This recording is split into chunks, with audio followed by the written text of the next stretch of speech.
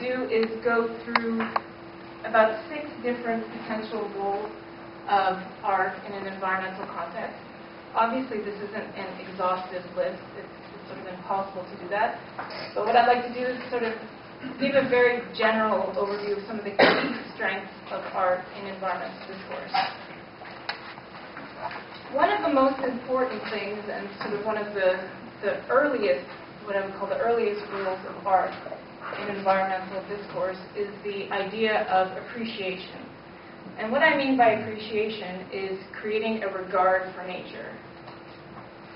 And so I'm not a contemporary artist. The landscape painters are well known for creating this regard for nature and this idea of nature as something beautiful and sublime and important. This example is a painting by British painter John Constable. It's a 19th century painting, and it sort of epitomizes some of the very romantic and early ideas of nature, which are sort of reflected later in the ideas of Thoreau, which comes a little bit later than this.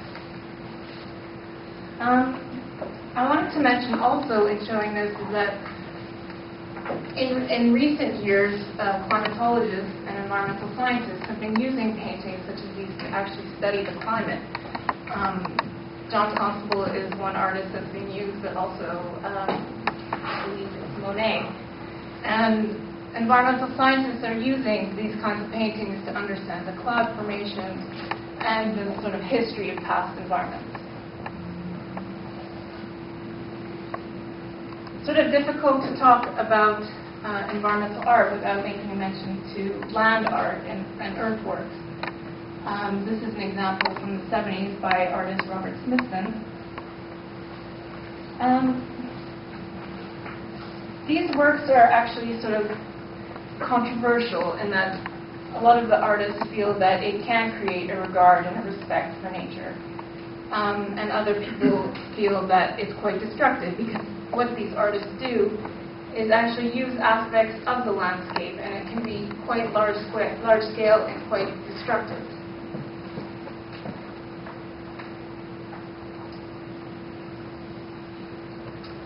Having a background in geography, I think a lot about space and about what art can do to create a sort of awareness of space. And it can be in nature, but it can also be in public spaces, particularly in an urban setting.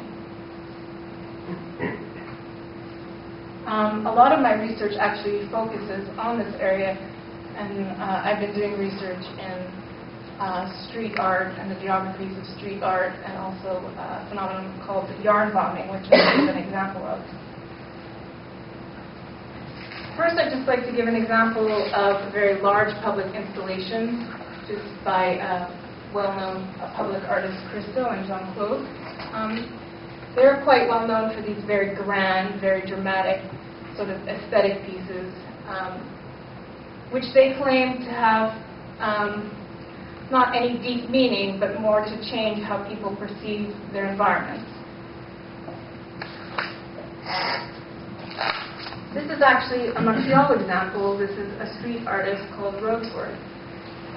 Roseworth was quite a controversial graffiti artist for a short period of time, because he started painting bicycle lanes where there weren't any, as a sort of response to a lack of public bike lanes, but also as a sort of commentary on how much of the public urban space is taken up and devoted to cars.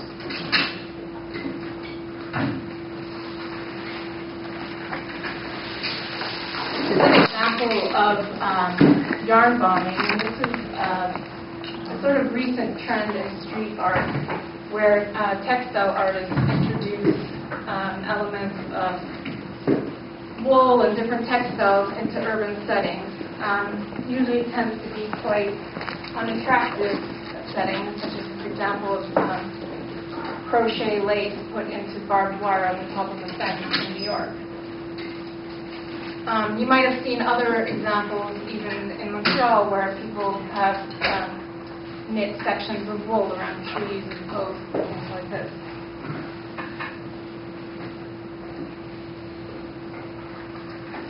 Obviously, communication is another very important aspect that art can have with regard to environmental issues.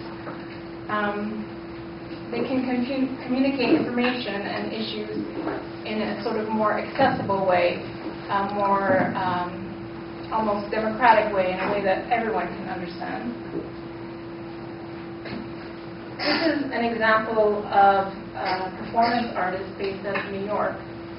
What this artist did was give these brightly colored and actually scented garbage bags to businesses and residences and along a certain section of the street in New York for use on a specific day. And what his goal was to sort of confront people with ideas of overconsumption and the generation of waste. And what it did was, piles of garbage is not such an unusual thing to see in an urban setting. But when you see piles of pink garbage bags, people have a very different approach to it. And I did an interview with Adrian for my thesis, and he actually said that people would go up to these garbage bags and smell them and touch them, and it's not something that you would usually expect. This is another example of how environmental art can communicate in a very different way. This is the work of two Australian artists who are based out of Los Angeles. Actually, one sister is an artist and one is a scientist. And what they do is crochet these coral reefs based on hyperbolic mathematical models. So it's a combination of art and science, but it's also a tool to communicate on the impacts of the coral reef disappearing as a result of climate change. And actually, the image on the right there is made out of plastic waste, and they actually decided as a sort of awareness-raising tool to stop throwing out their plastic for a year. And so they had a lot of waste, and they started to use it in their work.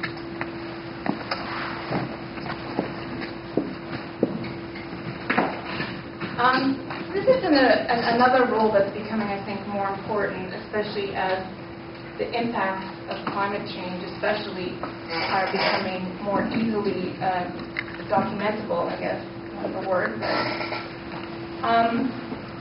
It helps in visualizing issues that are sort of difficult and far removed for people to understand.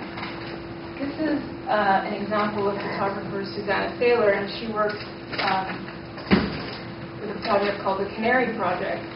And she traveled around the world documenting with photography some of these impacts of climate change. And this is an example of melting of permafrost and ice in the Antarctic. This is another sort of extremely powerful, disturbing, but also very beautiful image. This is the work of artist Chris Jordan. It's part of a project he did called Midway Message from the Gyre. This is not a stage photograph. This is as he found it. This is an albatross in the Pacific, where there's a huge amount of plastic waste floating around the ocean. And these birds mistake these brightly colored objects for food. And as you can see, there's a lighter and bits of colored plastic. And obviously they die. And this is quite a big problem. And it's also interesting because it's such a far removed location, geographically far away from civilization, and yet the impacts are very real.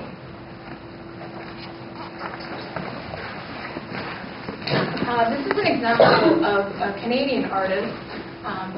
He works on sort of very similar themes, documenting the impact of industry on the natural environment. This is an example of the tar sands in Alberta, and it's a very beautiful photograph, but it's also very frightening, given the sort of devastating environmental impacts associated with this type of project. What's interesting is that he's actually having an exhibit right now at the McCord, I believe, if anyone wants to see it.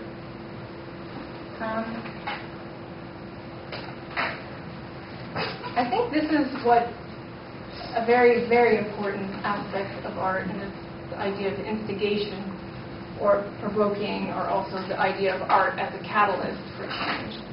I didn't want to give too many examples of this because I think that all of the images I've shown could very easily fit into this category.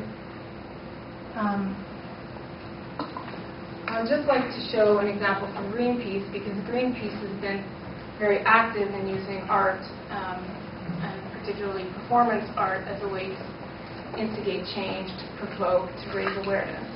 And this is an example of one of their polar bears.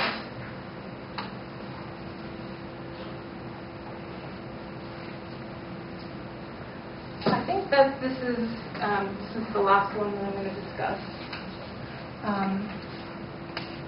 And when I started thinking about this, the idea of innovation, there's sort of like a technological association that you easily make with the term innovation.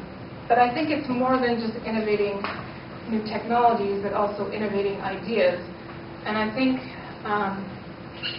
given the very strong art-science divide that is particularly problematic when we talk about environment, the idea of giving a different perspective and that artists can bring something completely different, I think, is very important. Not only that, is that artists have a different approach to materials, to space, to things that maybe not necessarily seem important to environmentalists, but for example, I don't have an image of this here, but I did part of my master's degree in Sweden where they invented Tetra Paks, and we talked about Tetra Paks all the time, about how they're such a wonderful technology and how they're so wonderful. They're light, they're easily, they can easily be decomposed and recycled, so the technology doesn't really exist. And then I met an artist who actually takes Tetra Paks and weaves them and uses them in her own installations. And it was just such a different approach to the material and to the technology.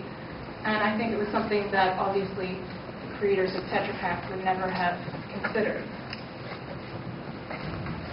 I just wanted to give as an example of this innovation. This is sort of a very typical document that you would see, a diagram that you would see in a report, for example, on climate change. This is actually showing the high water line where sea level rise would affect New York under different scenarios of climate change.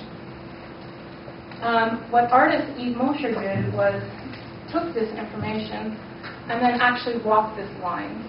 So she took, if you can see, sort of difficult to see, but she took this machine to draw a blue chalk line and walked this entire line in all of Manhattan.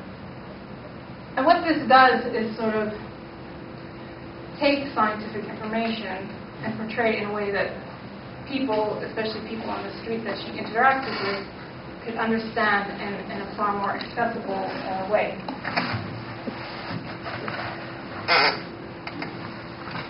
So actually, I didn't want to talk too long today, and I wanted to finish with a very short video.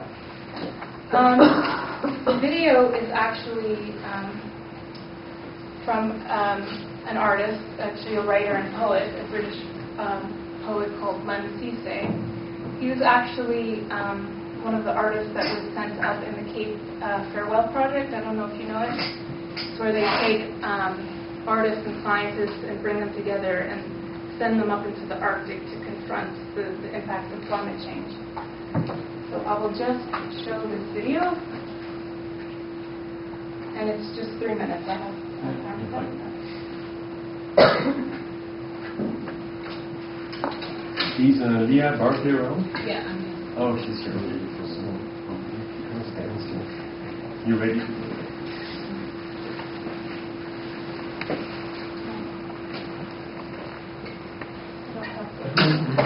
Promulgated to society by art.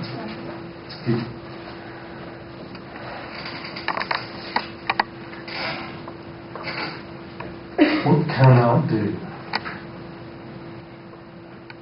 The great religions are promulgated through society by art. Christianity would be invisible without the Bible, likewise Islam and the Quran. Both are promoted by literature, by works of art. Art is a time traveller. Art is an omnipresent teller of story. It's more effective than CNN, the BBC and Sky News put together. Art is in all the poems read at all the funerals and weddings that happen on every day of every year of your life, from every class, race, gender and sexuality of human being. The freedom to write is a sign of a free society. Art is the greatest symbol, the greatest expression of freedom. No wonder writers are a threat to repressive regimes. It's because of the greatness and importance of books. Art bridges the gap between the spiritual world and the physical one. At times of great need, trauma, loss, celebration, reunion, hope, introduction, we need the bridge. We need art. It's why there's song. It's why there's poetry. It's why there's dance. It's why there's music. What can art do? Art can save lives. People need the bridge over their troubled waters, because art is life. This is not an exaggeration. Take away those poems, those songs, paintings, music, and leave citizens bereft of expression. Their madness lies. Art offers a quality of life and of experience. A fundamental power of art is to articulate. If aliens visited us, they'd get a truer representation of the human being through art than through anything else. Art is as close to the environment as human beings can get. What art can do is what it does. I have seen homeless men and women speak who have not spoken before due to some unspeakable trauma. I've seen poems bring the invisible into focus on national radio. I've seen crying children smile. I have seen poems change lives. It's why poems are read at weddings, funerals, births, on royal occasions and personal occasions, when soldiers are at war and in peacetime. We turn to art because it is the greatest expression of humanity available to all.